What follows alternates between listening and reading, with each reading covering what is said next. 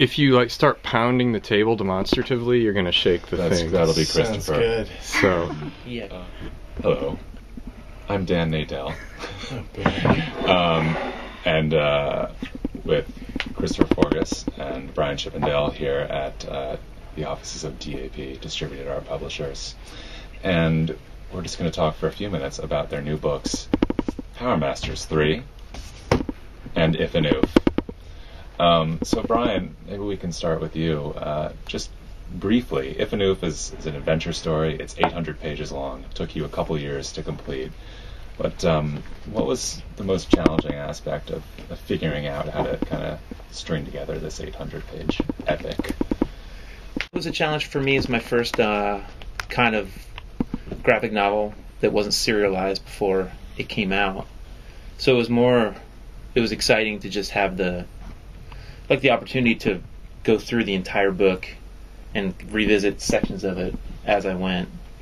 Because I could change everything. The entire thing was fluid the whole time. The way I usually make comics is, it's like I just scatter a bunch of, if ideas were cards or something, I just like scatter them all over the place and then spend the rest of the time trying to like pick them back up and like put them in some reasonable form. Like I just kind of dove in. I was just drawing.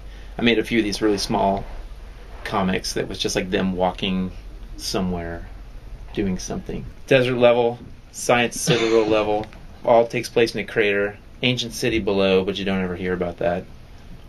Castle full of boys, plant, human, cyborg hybrids, failed creatures, and a looming dark threat of a shattered god.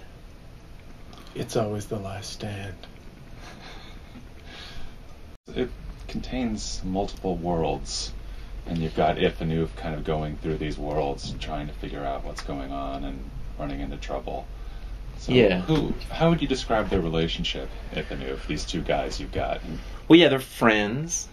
There's a tall guy and a short guy. A loud guy and a silent guy. I really didn't know what was happening kind of till the very end. It was like I was constantly kind of being surprised by what they were doing. If that makes any sense. I would wake up in the morning and look, and there'd be these new pages with If and Oof wandering around doing stuff. And Christopher, this is Powr Mastrs Volume 3.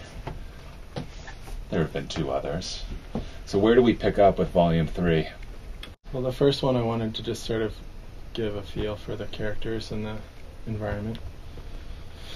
The second one I wanted to extrapolate just a little bit in all the directions that the story's going to go, like different sets of characters, kind of bring them out a little bit more and introduce a few more, just expand it just a little bit.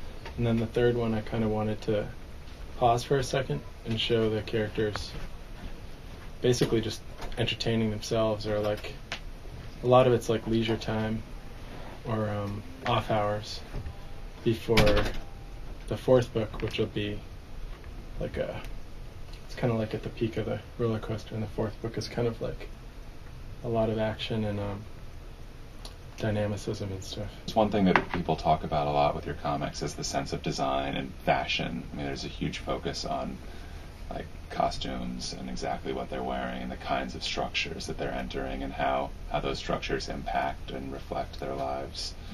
Mm-hmm. So how much time do you spend creating these architectures and these designs and things like that? I just can't help it because I just despise clothes and buildings, and I just want to be a little bit comfortable with what I'm looking at. And I have a desire inside that's a natural desire to see things that I'm not seeing. So it's just part of a general campaign to New outfit campaign. yes, to like Outfit campaign. just to survive aesthetically, spiritually. You both play music as well. I mean, almost as much as you draw comics. Do the two intersect at all? I mean, I think they feed each other.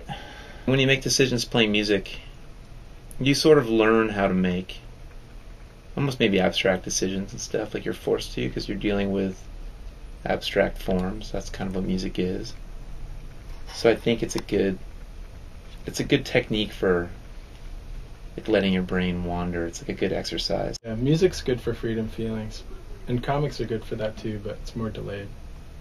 Yeah, I think- music's like instantaneous. Yeah, it's like the same kind of hunger that comes from both. Well, with that, I think we'll wrap up. Okay.